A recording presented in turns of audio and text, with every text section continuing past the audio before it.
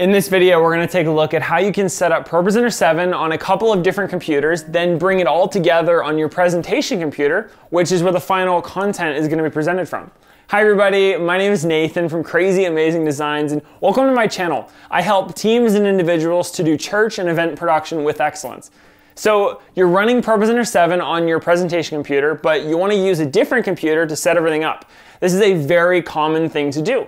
Maybe you have someone setting up songs, and then the pastor is setting up their sermon notes. The best part about this is you don't even need a second license to do this.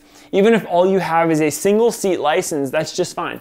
If you want to know more about how licensing works with ProPresenter, check out my video on that topic. So you, the pastor, and anyone else can set up content on your own unlicensed computer, then you can bring it all together to the licensed computer to do the presentation.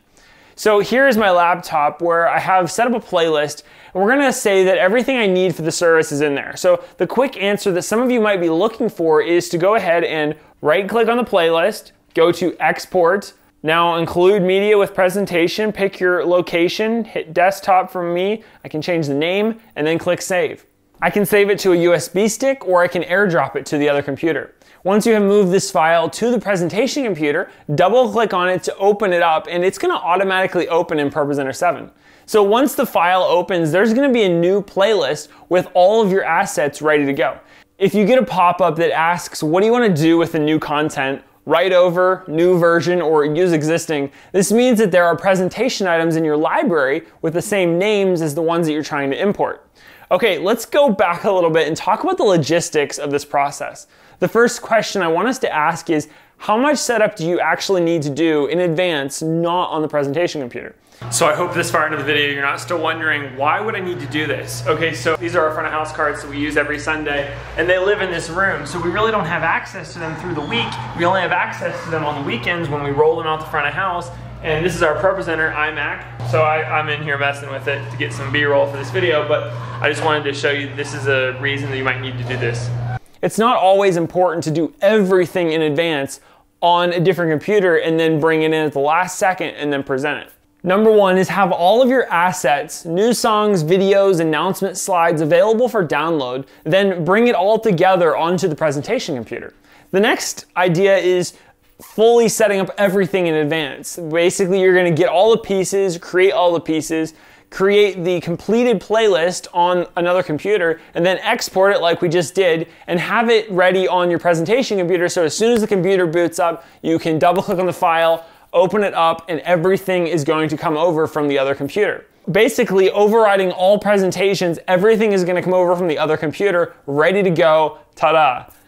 So as we talk through this video, I'm going to follow the approach where we set up things on our personal computer and then transfer the assets over to the presentation computer where the final playlist is going to be assembled. So we're going to have to actually do some assembling, but we're going to bring in all the pieces. Updates are going to happen there. Only new stuff like songs and sermon notes are going to get transferred in our playlist to the presentation computer.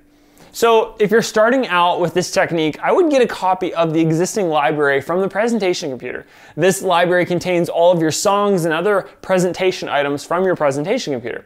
To get these files, go into Documents, ProPresenter, Libraries, and copy this folder from the presentation computer to the same place on the computer that you're going to be setting up your songs on. Now that you have the existing song database, you're only going to need to set up songs that are brand new. Unless you need to create a new arrangement, in that case, I would advise you to do that on the presentation computer. So new songs are going to be created on the setup computer, then transferred. Songs and arrangements will be updated from the presentation computer. That way, if any changes were made on the fly on the presentation computer, we aren't overriding them when we're importing the new stuff. We really want to avoid the scenario where we send the song that has a problem in one of the slides to the presentation computer. Now, fortunately, our operator sees the problem and fixes it. Then the following week, though, we resend and override the song with the new version from the computer we set it up on that has a problem. So then the operator thinks, hey, it's fixed. I fixed it the week before. We're good to go. And then during the service, it messes up. So it's wrong during the service, but after the service, they fix it again, thinking, I wonder how that happened. Now, the story doesn't end there. The following week, the song is resent to the presentation computer with the exact same problem. We override it. Yeah, we really want to prevent that potential nightmare. Plus, it's not psychologically good for your operators to know that any changes they make are going to be overwritten the following week. For me, I really want to encourage my people to not only learn how ProPresenter works, but be able to make changes as necessary. And if they know that nothing that they do matters, then, well, they just won't. The only time I have done this in the past is when I was automating lyrics on a machine, only used for lyrics that no operator was touching. And I knew that the new file was always better. So when looking at song backgrounds, I would go ahead and wait to add backgrounds to songs on your presentation computer. Download them to this computer, keep a library of stills and motion backgrounds on the presentation computer. This is something I like to coach and encourage our ProPresenter operators to do on their own. If a song doesn't have a background, then choose one from the media bin. If there isn't one there, then here's the website to download something that you think looks good and fits well with the song. If they need more input, I encourage them to bounce color ideas off of the volunteer running lights. This also gets them involved and empowered to making decisions together with something as simple as, hey lighting guy, do you have any preference to the color of this song? They used to ask a lot, but as time goes on, they ask less and less for my opinion on what backgrounds they should use. This is a great empowerment piece. How do we get our teams to think for themselves and take ownership? I think picking backgrounds is one of the most obvious and easiest ways to do that.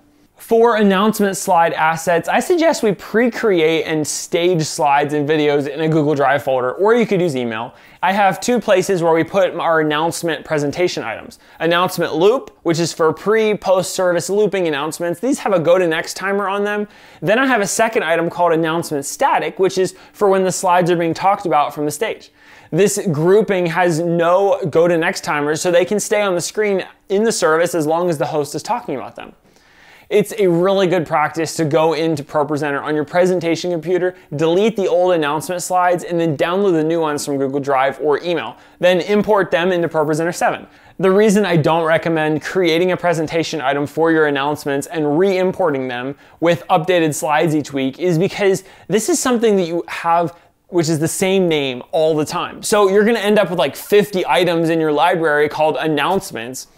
So let's look at sermon notes. Sermon notes are something you can easily pre-build on another computer and then import them into the presentation computer. A major difference between something like announcement slides and sermon notes is that each week you can name them something unique, such as sermon notes and then the date.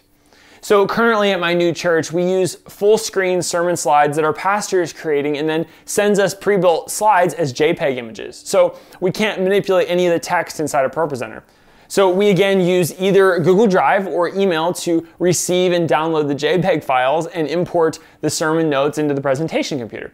In the near future, I want to get us away from having just JPEG full screen sermon notes and shift us to creating sermon slides in ProPresenter 7. So that way we can have lower third versions of the sermon notes for the broadcast. I have a full video on my channel where I talk about receiving text and building your own sermon notes inside of ProPresenter. That way, ProPresenter can automatically generate stream lower third graphics as well as full screen audience outputs using macros and actions. I definitely recommend checking out that video. So video assets can also be staged in a Google Drive folder or sent via email. Then on the presentation computer, they can be downloaded and placed wherever they need to go. One other item I probably should have mentioned at this point in this video is building a pre-built playlist. So go through and add headers and placeholders for your entire service. That way you can just simply drag and drop things into your service. You can also utilize Planning Center to create your service, and it'll even pull presentation items into the playlist through ProPresenter without even having to open Planning Center or anything like that using the Planning Center integration. So as you are pre-staging all of this content, we talked about the issues that can come up with having presentation items with the same name. So nothing in your playlist should have the same name as something already in the library of the presentation computer. Once we have all of these assets ready to go and your playlist has been created, right-click on it and then select Export. If you want your graphics and stuff to be included, be sure to select Include Media with Presentations. Now save this to your USB stick or AirDrop it. If you just want to transfer a single library item, right-click and select Show in Finder. And if you don't see this option, it's probably because you are in a playlist. Select Show in Library instead, right-click on your item, select Show in Library, then select Show in Finder once you right-click on it from the library. Then transfer this file to the new computer. Looking at new theme slide layouts, if you have any themes that you've built on the setup computer and you want to send them to the presentation computer, the easiest way might be to apply them to a song or even a single slide, and then on the presentation computer, go ahead and right-click, go to themes, and then add selection to theme on the presentation computer, and now you can just save it to wherever you want. So that's all I have for you in this one. If you have found value in this video, please like the video and subscribe to my channel. I'm on this mission to help teams and individuals to do church and event production with excellence. See you in the next video. Bye.